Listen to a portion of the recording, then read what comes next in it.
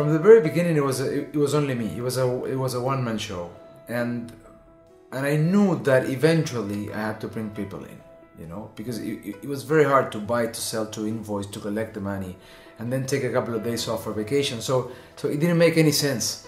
So what I did, I kept searching for the right partner.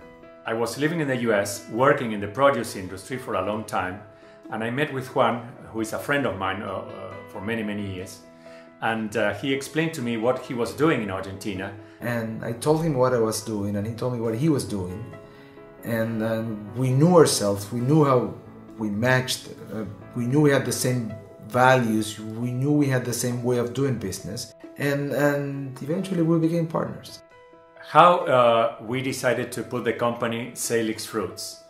We have a nice story about that. I have to admit that it wasn't my idea, but the idea of my partner, Juan. And there's a very nice story. My family, we have a sheep farm back in Patagonia that my great-grandparents started. And the name is El Sauce.